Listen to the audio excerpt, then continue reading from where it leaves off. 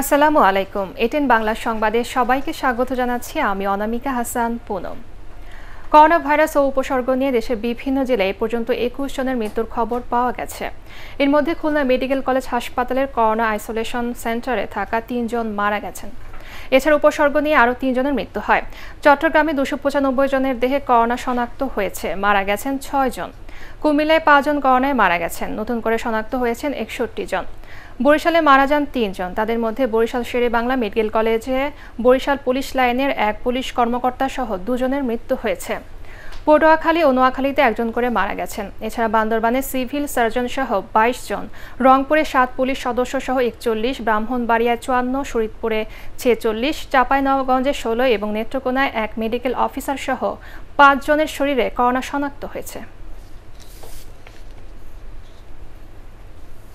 Corona ভাইরাসের কারণে চাকরি হারানো প্রবাসী বাংলাদেশিদের চাকরি ফেরাতে কূটনৈতিক তৎপরতা অব্যাহত রয়েছে বলে জানিয়েছেন প্রধানমন্ত্রী শেখ হাসিনা। সকালে জাতীয় সংসদে প্রধানমন্ত্রীর জন্য নির্ধারিত প্রশ্নোত্তর পর্বে তিনি একথা জানান। বিদেশ থেকে প্রবাসী শ্রমিকদের ফেরত না পাঠাতে বিভিন্ন দেশের রাষ্ট্রপ্রধানদের চিঠি দেওয়া হয়েছে বলেও জানান তিনি। প্রধানমন্ত্রী বলেন, পাঠ্যপুস্তকে বঙ্গবন্ধু শেখ মুজিবুর রহমানের জীবনী অন্তর্ভুক্ত করা হবে। বঙ্গবন্ধুর নিজ হাতে লেখা স্মৃতিকথা প্রকাশের কাজ চলছে বলেও জানান শেখ হাসিনা। করোনা ভাইরাসের কারণে বিভিন্ন দেশে কর্মহীন হয়ে পড়া বাংলাদেশি কর্মীরা যাতে করোনা পরবর্তী সময়ে পুনরায় কর্মে নিয়োগ পেতে পারে সেজন্য বিদেশস্থ বাংলাদেশ দূতাবাসের মাধ্যমে কূটনৈতিক তৎপরতা অব্যাহত রেখেছে। এই অন্তর্বর্তী সময়ে বিদেশস্থ বাংলাদেশ মিশনে শ্রম কল্যাণের উইংয়ের মাধ্যমে আমরা দুস্থ ও কর্মহীন হয়ে পড়া প্রবাসী কর্মীদের মাঝে প্রায় ১১ কোটি টাকার ঔষধ, ত্রাণ ও জরুরি সামগ্রী বিতরণ করেছি। আওয়ামী লীগের উপদেষ্টা পরিষদের সদস্য আমির হোসেন আমুকে ১৪ দলের সমন্বয়ক ও মুখপাত্র মনোনীত করা হয়েছে। সকালে গণমাধ্যমকে এই কথা জানিয়েছেন আওয়ামী লীগ সাধারণ সম্পাদক ওবায়দুল কাদের। আওয়ামী লীগ প্রেসিডিয়াম সদস্য মোহাম্মদ নাসিমের মৃত্যুতে ১৪ দলের মুখপাত্র পদটি খালি হয়। ১৪ দলের নেতাদের সাথে আলোচনা করে এই সিদ্ধান্ত নেওয়া হয়েছে বলেও জানান ওবায়দুল কাদের। নর্থ মেসিডোনিয়ায় একটি ট্রাকে ১৪৪ বাংলাদেশি সহ ২১১ জন অভিবাসীর সন্ধান পেয়েছে দেশটির পুলিশ। সে দেশের দক্ষিণাঞ্চলীয় গ্রিস সীমান্তের গাভগলিজা শহরের কাছে নিয়মিত তল্লাশির সময় একটি ট্রাকে এই অভিবাসীদের সন্ধান মেলে। তাদের মধ্যে ১৪৪ জন বাংলাদেশি ছাড়াও ৬৭ জন পাকিস্তানি রয়েছেন। তাদের আটক করে গাভগলিজা সীমান্তের একটি আশ্রয় কেন্দ্রে রাখা হয়েছে গ্রিসে ফেরত পাঠানোর জন্য। এই ঘটনায় ২৭ বছরের ওই ট্রাক চালককে গ্রেফতার করা হয়েছে। যুগোস্লাভিয়ার ভেতর দিয়ে বলকান অভিবাসন রুটটি ২০১৫ সাল থেকে বন্ধ রয়েছে। করোনা ভাইরাসের কারণে গ্রিসের সাথে নর্থ মেসিডোনিয়া সীমান্ত এই বছরের শুরুর দিকে বন্ধ করে দেওয়া হয়। তবে রুটটি ব্যবহার করে এখনও মানব পাচার চলছে। এর আগে গত ২২ জুন নর্থ মেসিডোনিয়াতেই একটি ট্রাকে পাওয়া ৬৪ বাংলাদেশি অভিবাসীকে আটক করে দেশটির পুলিশ। এবারে শেয়ার বাজারের খবর।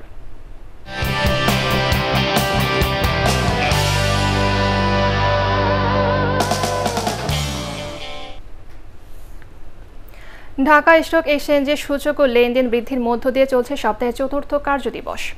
সকালে লেনদেন শুরুর পর থেকে সূচক বাড়তে থাকে এবং বেলা ১১টা ৫০ পর্যন্ত ডিএসসির ৩টি সূচকই ঊর্ধ্বমুখী থেকে লেনদেন করছে। এই সময় পর্যন্ত লেনদেন হয় ৭২ কোটি ৯৮ লাখ টাকার শেয়ার ও মিউচুয়াল ফান্ডের ইউনিট। লেনদেন হওয়া কোম্পানিগুলোর মধ্যে দাম বাড়ে ৭৩টির, কমে ২০টির এবং অপরিবর্তিত ছিল ১৮৭ কোম্পানির শেয়ারের দাম। টাকার অঙ্কের লেনদেনের ভিত্তিতে শীর্ষ ১০ কোম্পানির মধ্যে রয়েছে Beximco pharmaceuticals, Beacon pharmaceuticals, progressive life insurance, water chemical, Indo Bangla pharmaceuticals, United insurance, summit পাওয়ার, অরিয়ন ইনফিউশন, প্যারামাউন্ট ইন্স্যুরেন্স এবং অরিয়ন ফার্মাসিউটিক্যালস। মহামারী করোনা ভাইরাস সংকটকালীন আবারও স্বাভাবিক নিয়মে লেনদেনে ফিরছে দেশের প্রধান দুই পুঁজিবাজার ঢাকা স্টক এক্সচেঞ্জ ডিএসসি ও চট্টগ্রাম স্টক এক্সচেঞ্জ সিএসসি। আজ থেকে পুঁজিবাজারের নতুন সময়সূচি অনুযায়ী লেনদেন চলবে বলে সিদ্ধান্ত নিয়েছে প্রধান ডিএসসি কর্তৃপক্ষ। এখন থেকে নতুন সময়সূচি অনুযায়ী সকাল ১০টার পরিবর্তে লেনদেন শুরু হবে ১০:৩০টায়, আর লেনদেন শেষ হবে দুপুর ২:৩০টায়। করোনার প্রাদুর্ভাবে শেয়ার মার্কেটে লেনদেন চলাকালীন দেশের প্রধান দুই পুঁজিবাজারে ভয়াবহ ধস নামে। এদিকে সংকটময় মুহূর্তে সরকার সাধারণ ছুটি ঘোষণা করলে গত ২৬ মার্চ থেকে ৩০ মে পর্যন্ত টানা ৬৬ দিন বন্ধ থাকে পুঁজিবাজার। গত 31 মে পুঁজিবাজারে আবার লেনদেন চালুর পর 18 জুন থেকে পুঁজিবাজারে লেনদেনের সময়সূচিতে আবার পরিবর্তন আনা হয়। এরই প্রেক্ষিতে গত কয়েকদিন সকাল 10টা থেকে দুপুর 1টা পর্যন্ত পুঁজিবাজারে লেনদেন হয়।